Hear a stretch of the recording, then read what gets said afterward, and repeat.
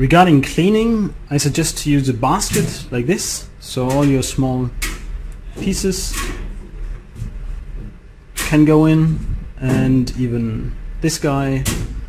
And if you have something with supports, you can clean it with the ports, or if you have correct supports, you can also use any tool like this. You can even go in and carefully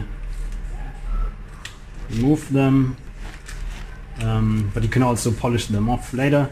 But why I do it right now is because if you have this on top of this, there might be resin trapped inside, or it's very hard to clean, so removing it right away gives you a better chance of removing all the resin.